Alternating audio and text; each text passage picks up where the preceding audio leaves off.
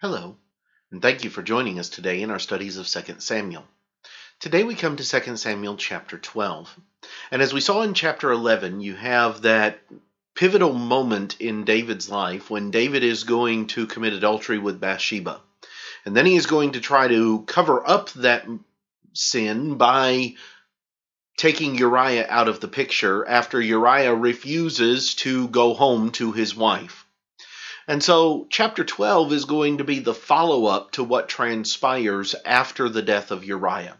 So let's look and see what takes place in chapter 12, beginning in verse number 1, where there we read, "Then the Lord sent Nathan to David, and he came to him and said to him, There were two men in one city, one rich and the other poor. The rich man had exceedingly many flocks and herds, but the poor man had nothing, except one little ewe lamb, which he had bought and nourished, and it grew up together with him and with his children. It ate of his own food, and drank from his own cup, and lay in his bosom, and it was like a daughter to him. And a traveler came to the rich man, who refused to take from his own flock, and from his own herd, to prepare one for the wayfaring man who had come to him. But he took the poor man's lamb, and prepared it for the man who had come to him.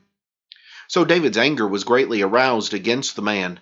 And he said to Nathan, As the Lord lives, the man who has done this shall surely die, and he shall restore fourfold for the lamb, because he did this thing, and because he had no pity. Then Nathan said to David, You are the man. Thus says the Lord God of Israel, I anointed you king over Israel, and I delivered you from the hand of Saul. I gave you your master's house and your master's wives into your keeping, and gave you the house of Israel and Judah. And if that had been too little, I also would have given you much more. Why have you despised the commandment of the Lord to do evil in his sight? You have killed Uriah the Hittite with the sword, and you have taken his wife to be your wife, and have killed him with the sword of the people of Ammon. Now therefore, the sword shall never depart from your house, because you have despised me, and have taken the wife of Uriah the Hittite to be your wife. Thus says the Lord, Behold, I will raise up adversity against you from your own house, and I will take your wives before your eyes, and give them to your neighbor, and he shall lie with your wives in the sight of this sun.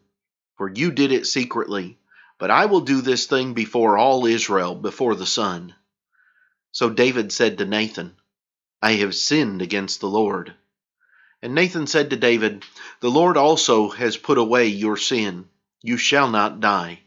However, because by this deed you have given great occasion to the enemies of the Lord to blaspheme, the child who is born to you also shall surely die.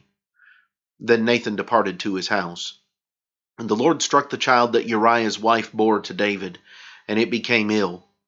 David therefore pleaded with God for the child, and David fasted and went in and lay all night on the ground. So the elders of his house arose and went to him to raise him up from the ground. But he would not, nor did he eat food with them.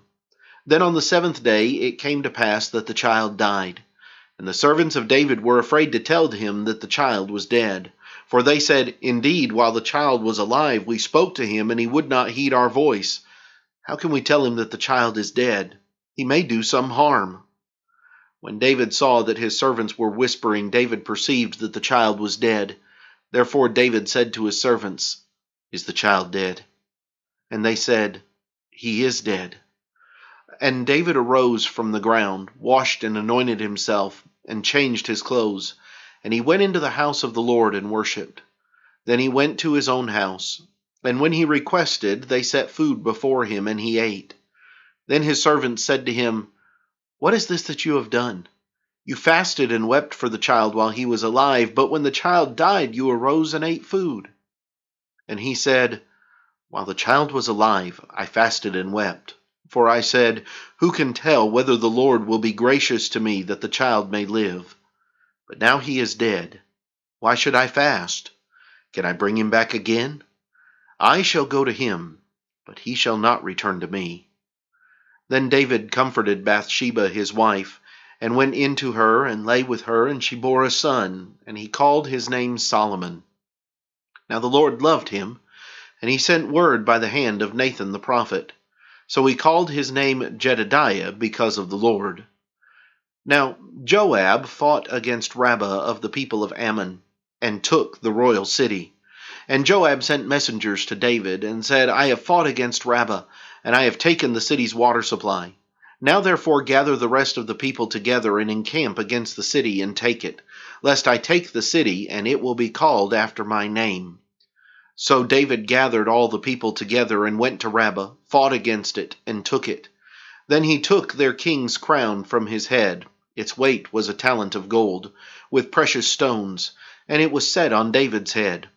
Also he brought out the spoil of the city in great abundance, and he brought out the people who were in it, and put them to work with saws and iron picks and iron axes, and made them cross over to the brickworks. So he did to all the cities of the people of Ammon. Then David and all the people returned to Jerusalem.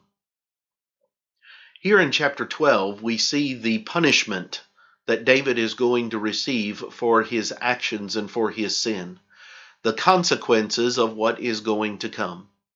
Next time we will come back and we will look at some of the lessons from 2 Samuel chapter 12, and there's several things that we can take from this chapter.